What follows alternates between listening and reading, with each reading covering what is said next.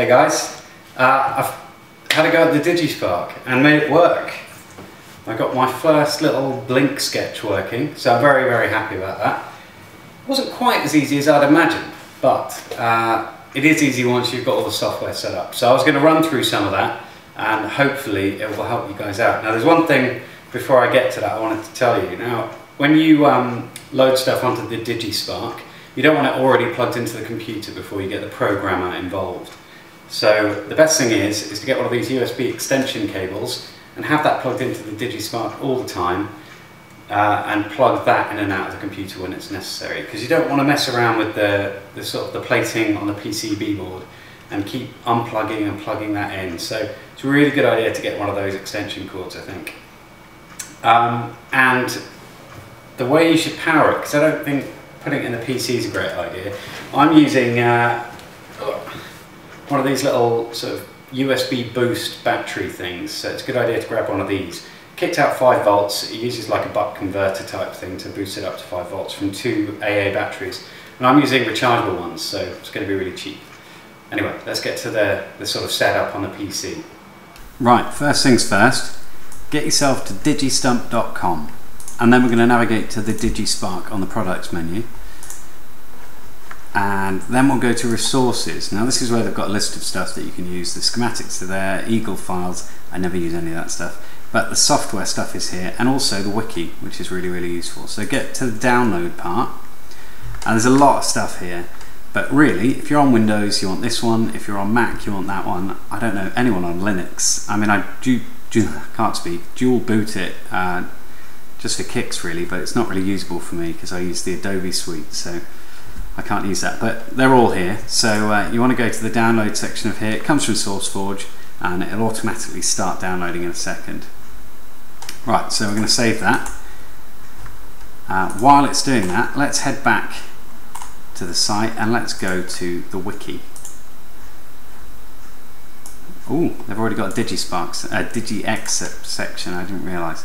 So at the DigiSpark wiki, it's got first steps, connecting your DigiSpark, Arduino drivers and all that kind of stuff, but it's got all this other stuff here about shields and troubleshooting and stuff like that.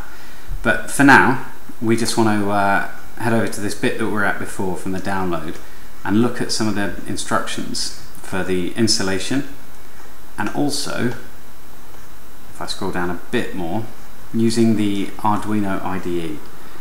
Now, it's kind of easy. It's exactly the same IDE that you recognise from usual Arduino stuff, but you're going to have some different options, and there is some stuff in the examples section which is really interesting. You'll want to select the board and the programmer and all that kind of stuff. One of these I didn't do very well, so I'll make sure that I show you so that you don't fall down the same holes that I did. So once this is finished downloading, I'll speed this up a bit. We can get started. Right, so it's downloaded.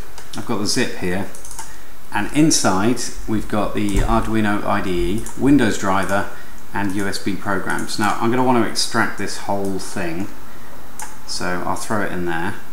Right, so once you've downloaded the zip, if you extract it somewhere onto your drive, within the folder, the DigiSpark Arduino Win32 folder, you've got the IDE, which is just in here. It looks exactly the same as the normal Arduino IDE. But it's been modified to work with the DigiSpark. You've also got a Windows driver which you're going to need to install, so let's go ahead and do that. And this is installing the bootloader. So that should be done, hopefully. And then we can start up the IDE. Right, now it looks very similar. In examples though, you'll see that there are lots of DigiSpark examples that you can use. The coding's the same, pretty much everything else is the same. There's a couple of things in here you'll need to change, like you'll select the DigiSpark Tiny Core, and for the programmer you need to select DigiSpark. Now when I first installed this, it was selected as USB ASP, and so it didn't work, and I struggled with that for about half an hour until I realised that it needed to be DigiSpark. But I'll pull over the DigiSpark and we'll upload a sketch. Now I'm going to just open up one of the examples, so let's try DigiBlink. It's the first, oh no, that's the wrong one. Let's try a different one.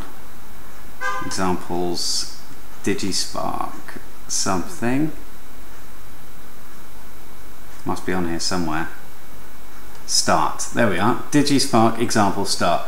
Now Blink is the same kind of thing you put on any Arduino to start with to make sure it's working, or at least I do. And it's certainly the way I started learning with Arduino, and it's the way I started learning with Raspberry Pi, so it's a good idea. Now, I have a circuit wired up already, but I'm using pin 5, so I'm just going to go ahead and change this. I'm not sure what model A and model B mean on here. I haven't got a clue which one I've got. I'm going to go for model B because I've only just bought it, so hopefully it's a recent one. If I just change those to pin 5, it will work fine. Now, I'm not going to bother saving this, but I'm going to upload using Programmer, and when I click that, it'll say running this DigiSpark uploader, plug in your device now. So you don't want to plug it in before you upload. So if I just pop it in, so I've plugged that in, and hopefully it will recognize it. Oh, it needs to install the device first. Something I hadn't thought of. Okay. But it seems to have uploaded anyway, despite Windows needing to do this. It does say that it's 100% complete. I'm just going to let this go through. So installing this DigiSpark bootloader. So that will now be recognized as a device on the computer.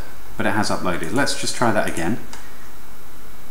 Oh, there we go. So this is what happens when you have it already plugged in. So now it's not expecting to upload to the thing. So if I unplug it again, upload using Programmer, plug it in again, and there we go, it's uploaded. So it's really simple. It's your standard code in a very small bit of hardware. It's pretty awesome. I like it. And because it's slightly different, there are different libraries I imagine, but I haven't come across anything like that yet, but we'll see.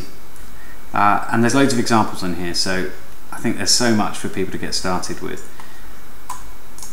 Remember that you can always go to the wiki on DigiSpark, and they've also got a forum where you can ask questions, so do that. Don't ask me because I don't know how to use it yet, but the more I get used to it, the more I'll show you guys, and hopefully I'll come up with some interesting applications for it. Alright, thanks for watching.